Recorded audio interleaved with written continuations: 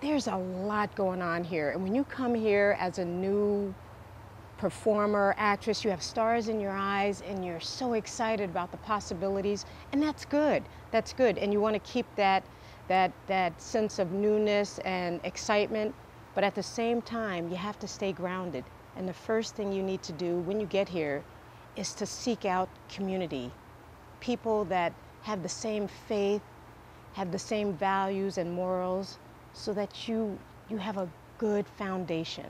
I go to a nursing home, and I sit with a few of the ladies there and hang out and talk to them. This is building community. This is what it's about. It's not all about you. And if you're wrapped up in yourself, you're overdressed. I'm telling you what, you have got to extend yourself into the community, because God blesses that. I think actors get so caught up in me, that you forget that there's a whole community around you, and this is how you're able to survive. And then from there, you can take wings.